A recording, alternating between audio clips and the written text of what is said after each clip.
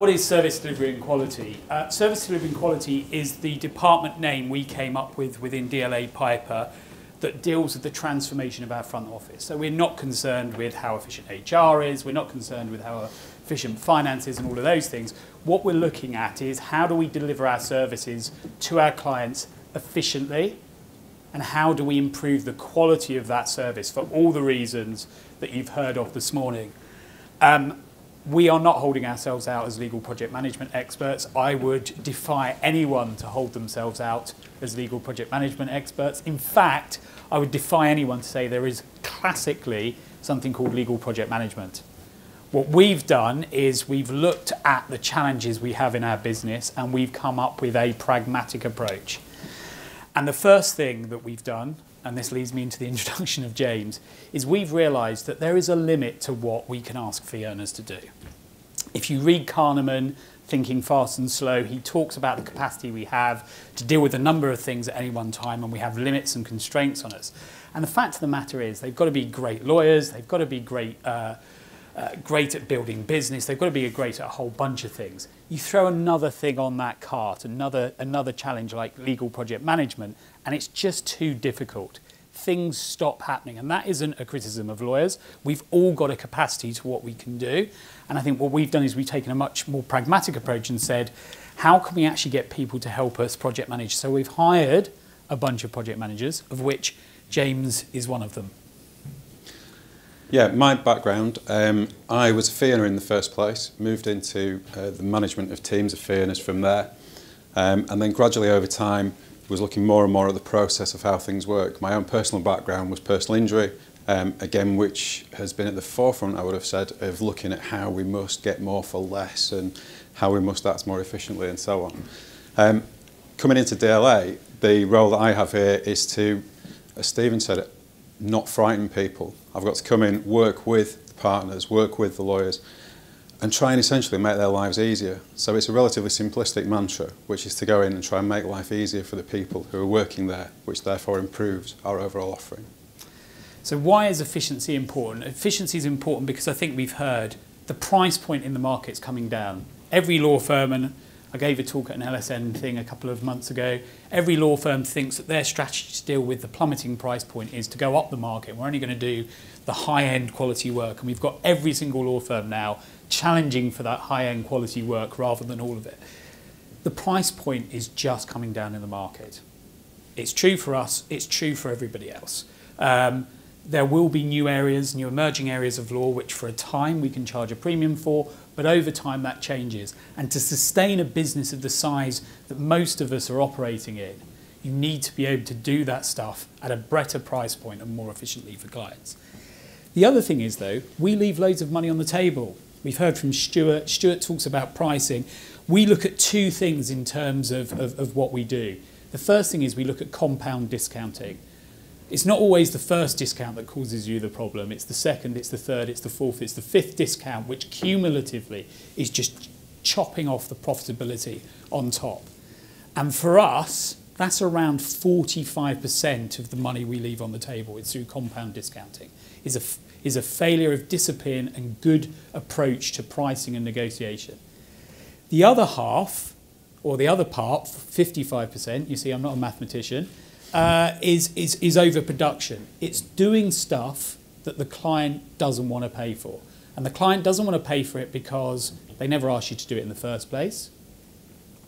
It's doing stuff that the client doesn't want to pay for because they thought there was an original scope and the scope's changed and they've not quite realised it, and you've not had that grown-up conversation throughout the piece, and you've come to the end and they said, well, if you'd have asked me at the time, I'd have said not to do it.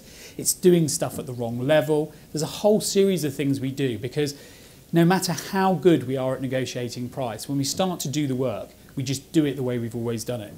So this is our kind of practical walkthrough of our approach. It's a case study of how DLA Piper is looking at project management. So just very quickly, we're going to cover the first question, are lawyers special? I think this is the first challenge whenever you're looking at project management, and the response you always get is, are lawyers special? So I'm a recovering lawyer. I can't say I'm fully recovered yet, and James would insist working on me, I'm probably not recovered yet. But the question is, are lawyers special? And I think James will answer the question, which is? Quite simply, no. The experience that I have of working with lawyers and working in other professional services industries is that, yes, there is a difference, and lawyers do have a difference to other professional services, but there are such similarities across there. Everyone has similar problems, people are people, and quite frankly, it's something where we are different, as the slide says, but not special. So, I don't know how many of you are as old as I am and how many of you remember this sketch. This is one of my favourite sketches by Morecambe and Wise. And for those of you who haven't seen it, we wanted to play a video, but the video was as long as our presentation. We did think that would be a clever way of getting away with not talking very much, but I'll try and do a précis. Morecambe and Wise invite Andre Previn, who at the time is the foremost conductor in the world, to conduct Eric Morecambe playing the Grieg Piano Concerto. Lots of funny things. They get his name wrong. They call him Andre Preview rather than Andre Previn. He starts conducting, and Eric Morecambe just plays nonsense. Just plays absolute nonsense on the piano. Stop, stop, stop. Start again. I wasn't ready. Starts it up again. The conductor, Andre Previn, gives him a cue. He plays just absolute rubbish altogether. And Previn comes up to him and says, "You're playing all the wrong notes." And Eric Morecambe gets hold of Previn by the scruff of the neck, which is this picture here. And he says, "I'm not playing all the wrong notes. I'm playing all the right notes, but not necessarily in the right order." And that is why legal is different from other areas when you apply project management. Because if you're designing or you're doing a piece of project management around an industrial process, or you're doing a piece of project management around a finance process, A precedes B, precedes C, precedes D. We don't have that luxury in law because we've at least got us and the client. Generally, we've got the other side and their lawyer. Quite often there's a regulator or a court. And as a result of which, our ability to control the order in which things happen is not the same as in other organisations. So we have to accept that we need to apply something different. So this concept of a square peg in a round hole, the experience that I've had of telling people both internally and externally within law firms that I'm a legal project manager is a look of what? You know, the most common question that I'm asked is, well, what do you do? And that's if somebody actually wants to ask it. Most of the time you also get a polite nod and just go, oh, okay, with no actual knowledge about what's going on with that. One of the things that I've certainly found is it's about stakeholder engagement, not necessarily simply talking about how to project manage and talking in terms of project management language, the kind of language that traditionally project managers would have used, so mentioning terms such as Prince 2 or Six Sigma or Lean, it leaves people cold. So one of the main challenges that I've certainly realised with the experience I've had is that it's about speaking in a language that people can understand. So coming on to the next slide that we have here, there's several challenges that are faced that certainly, and again I'm speaking for the experience that I've got working at DLA Piper. We're looking first of all at this idea of people thinking that they are excellent in terms of what they do, doing all the right things, but as I said, not necessarily in the right order. The masses that we deal with are not linear, as Stephen said before.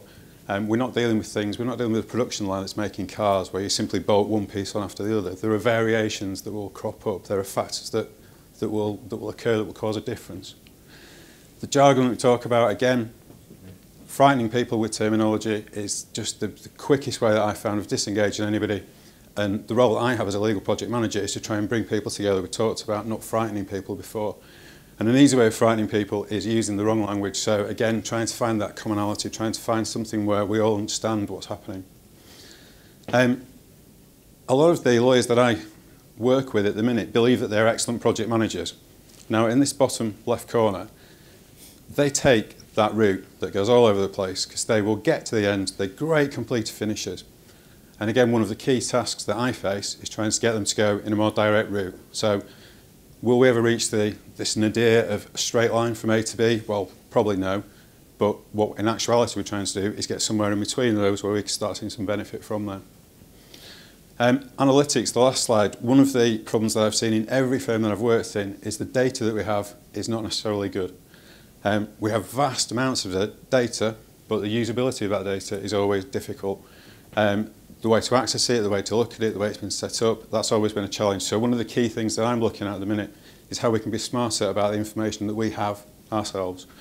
We have a vast amount of information, we can use it for our benefit, and it's about making that process of capturing the data in the first place something which actually gives tangible benefit. Yeah, I mean, just picking up on two of those points, I think this whole point of jargon is when we, it picks up on the point you were making earlier about EQ and IQ. When we're talking within our own profession, we call it terminology. It's fine. We can use Latin phrases, we can use shorthand, we can talk about AFAs. As soon as we're talking about another profession, it's no longer terminology, it's jargon. And bringing in project management in the traditional sense and applying terms like Lean Six Sigma, talking about boss cards, talking about legal process mapping, it frightens the horses. It's not a good idea. They don't understand why it is. It's another language. It's not as important as what they do. On the analytics point, and I think this is really key, is the biggest problem, one of the biggest problems we have is we're just really bad. Even though time is so important and still the majority of what we do, we measure in the time it takes, the quality of the data around that time we spend is pretty bad because it relies on manual inputs in the most part. So, when you deal with litigators, they're very good because they tend to have to justify their time. You deal with a corporate team, it's Project Smith, 8 hours. That's it, general. And therefore, having that traditional approach of going through, analysing the data, understanding where the holes are before you start, we're kind of prohibited from doing it.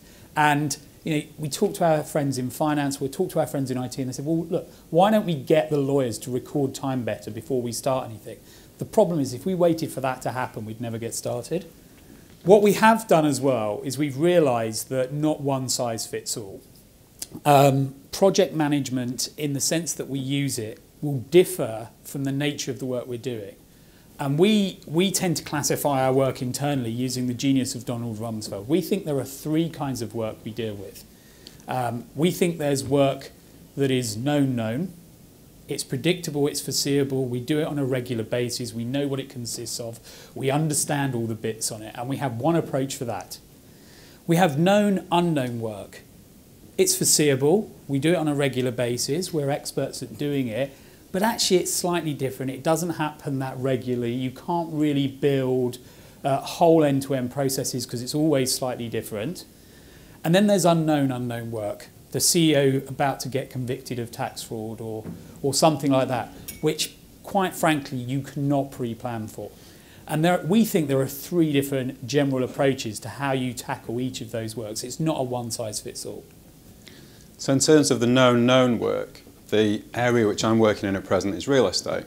And again, we make no bones about it, we're trying to look at the low-hanging fruit in the first place. We're trying to say where can we go in terms of the business and find the areas that we can get some maximum benefit quickly. So I'm looking at several key areas. So as an example, the lease renewal process that we do. We have an awful lot of corporate clients who have an awful lot of lease renewals to do. And the process is the same process. The process is used in every particular instance of a lease renewal, whichever client it may be. But at the minute, the way that we deal in the first place is it might be dealt with in one of various different offices, dealt with by various different people, and dealt with in various different ways, quite frankly. So in order to approach this, the way that we've dealt with this, or the way I've approached this, is to first of all sit down with people from the different offices, coming back to this stakeholder point, ask them how they do it, get them to work out, get them to go through process mapping exercises, which again is a challenge in itself because you're asking people to do something which is completely outside their comfort zone. But get the lawyers to sit there and work out what they actually do, deconstruct it, and turn it into something where we can identify from there a process that we can then say, this is the way that we now deal with this work, we can find the efficiencies within that, and we can then ensure that what we're actually doing is every time we have a lease renewal in the business, we know how it's going to be done, we have some certainty over price. So coming back to the pricing points which have been talked about previously, it starts helping drive those decisions on pricing that we have, because we actually now know how much we can do these things for, whether it's part of an individual agreement or an alternative fee agreement or whatever it's part of. Yeah, and I think as James pointed out, just as we saw with personal injury was under attack first, this is the area that's under attack now. This kind of work, which is predictable, foreseeable, lots of people in the market do it.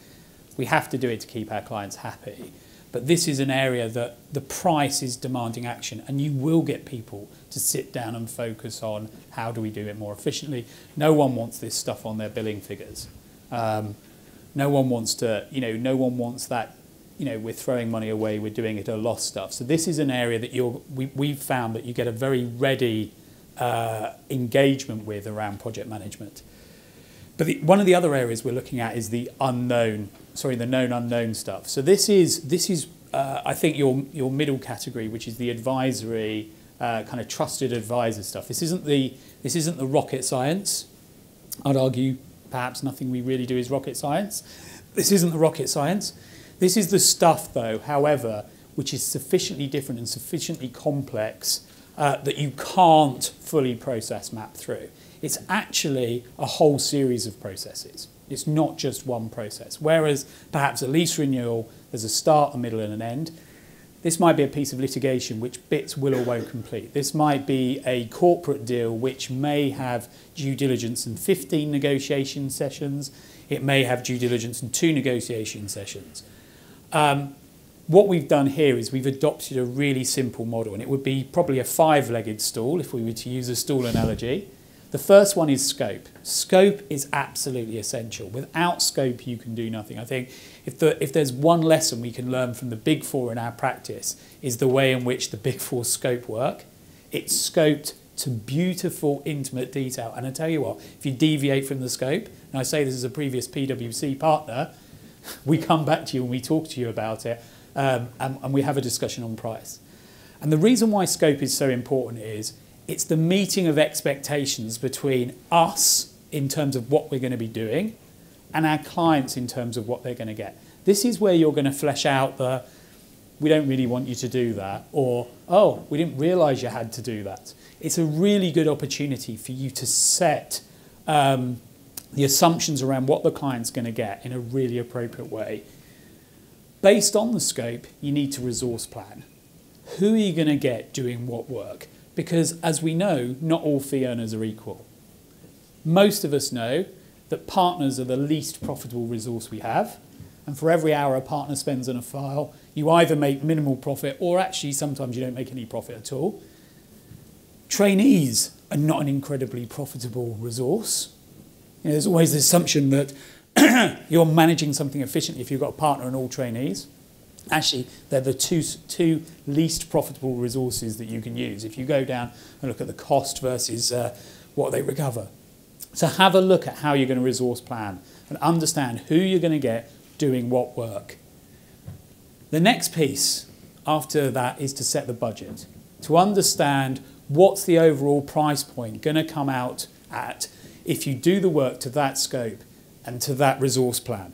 And what that again does is gives you the opportunity to have it with the client. If the client doesn't want to pay that much money, well, maybe you limit the scope of the due diligence exercise. That's exactly what the Big Four will do. You don't want to spend that much, or maybe we won't look at every single contract, we'll look at the top 100 contracts, and we'll give you an opinion on a Pareto principle about what's it going to impact. And that's all well and good, and that's going to start tackling our 45% compound discounting problem that we have in terms of the way we leave money on the table. And for us, that 45%, every 1% of that's worth about £1 million sterling internationally. So the small differences making big value, that's really huge. But after that, we've actually got to deliver it to it. It's all very well pricing the thing, but how are we going to deliver back to that? So we need to monitor and manage what we're doing against that scope, against that resource plan, against that price plan. And that comes down to where I think the project managers, having helped the partner price and scope that matter in a more professional way, is how they can help the lead lawyers through the matter. We're not suggesting that project management is about deciding that John is better than Jane or Sarah is more efficient than Christopher in doing a particular piece of work. That's the partner's decision. That's down to the quality of what service we're providing back. But what the project managers can do is, how hot are we running? If we're running hot, why is that? Are we being inefficient? Has the scope changed? Are we doing something we wouldn't have otherwise, we haven't been asked to do? And we can do that in live time. And we've actually bought a project management system that doesn't require you to process map.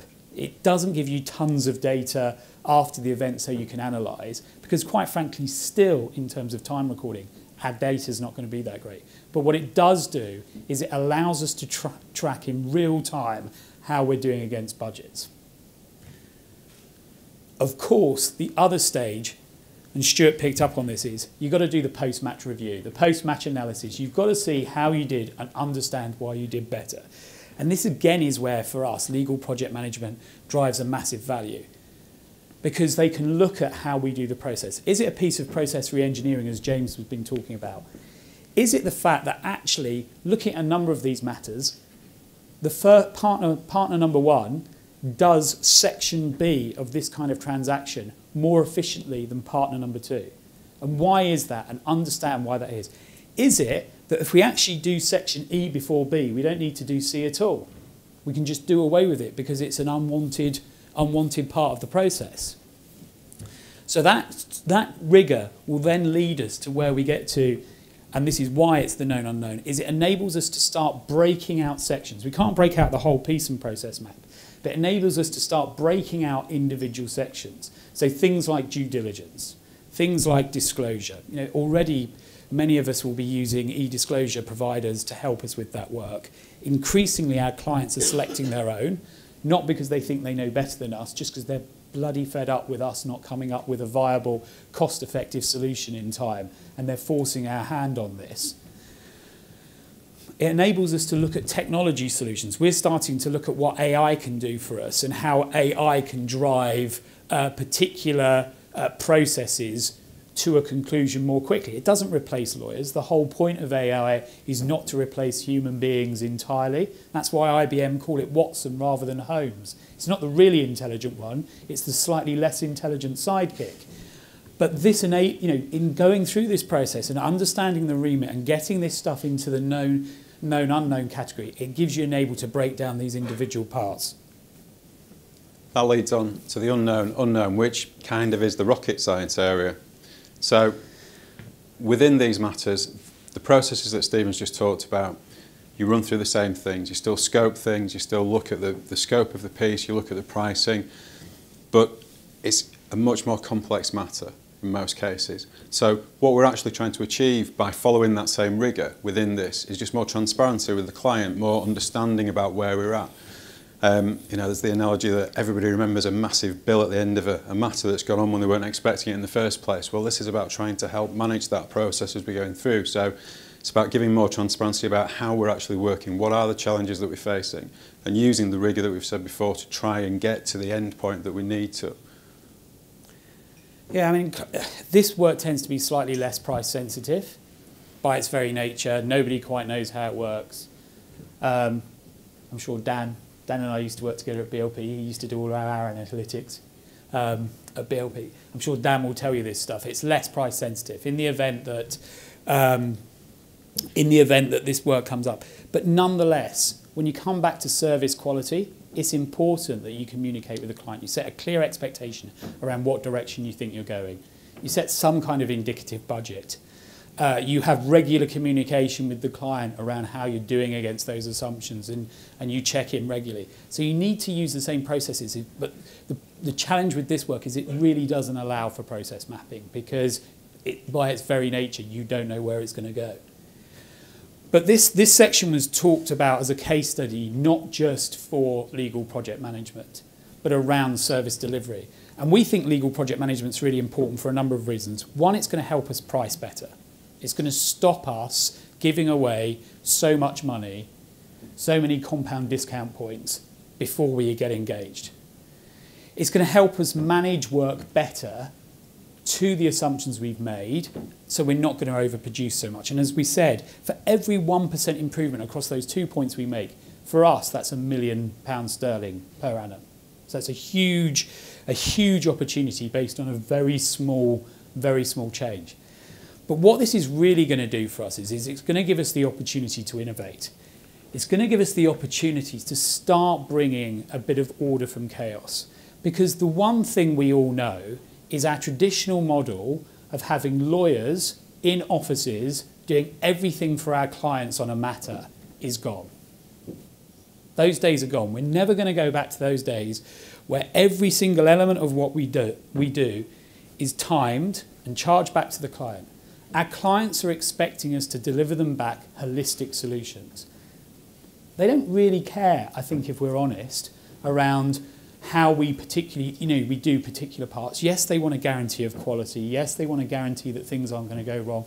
They want to be sure that the data protection is safe, and therefore they may sometimes choose not to go to India, and they'd rather it was done onshore or in-house or whatever. But practically, they want us to deliver them back an outcome at an agreed price. And for us, the thing about legal project management into service delivery is it's the vanguard. Because the difficulty whenever you do innovation is it's a build it and they will come mentality, particularly in a law firm. Right, we're going to build a centre in Leeds.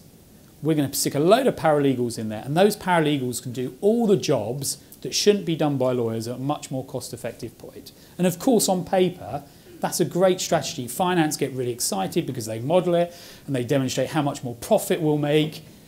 But the problem is, in terms of practical, in terms of practical application, when you're in the crucible of agreeing with a client how you're going to do a piece of work, scoping a piece of work, you're excited, are you going to win it, you're not going to win it, and then delivering that piece of work, it's very difficult to onboard that sort of innovation. I understand conceptually that they can do due diligence, but what does that mean to me? So the role of our project managers is not just to help us scope, price, it's not help us just manage, but it's also to help us identify opportunities for further innovation, for doing stuff in a different way. And it's to help ensure that that stuff is delivered. And I think for us, that's why of all the innovations, and we say innovation with a small I because really in law we're doing stuff that other industries have all done before anyway, but all of the innovations that we're doing, project management had to come first because it starts bringing some rigour and it starts bringing to somebody their day job to help ensure this stuff happens. Because there is a limit to capacity, and we have to be honest, and we can send our lawyers on training courses, but we send them on training courses every day for a whole bunch of other things. And they're limited in terms of not because they're lawyers, not because they're different or special, but they're limited, like all of us are, into doing different things. I've still not worked out how to use the washing machine at home. I can't do it. I'm really good with the Skybox, but I still not worked out how to use the washing machine at home. It's a limit to my capacity. That's my excuse. But we're all limited to what we do. But with project management, it's going to give us the ability to pull these things together and deliver back a seamless service. Because when you're looking at the size of most of our organisations, and particularly for us and people like Baker's, where most of the solutions we deliver are multi-office, multi-jurisdiction, quite often multi-discipline, we can't get everything coming back at different times. We can't get everything coming back in different formats. It's all very well having a house style so that everything's in sans serif or it's in a particular style. But what about attitudes to risk in Asia versus attitudes to risk in Germany? And unless you've got somebody whose day job it is to pull all those things together, you're never really going to drive the service. So that's our kind of quick, practical, not a lot of theory approach to how we're doing project management.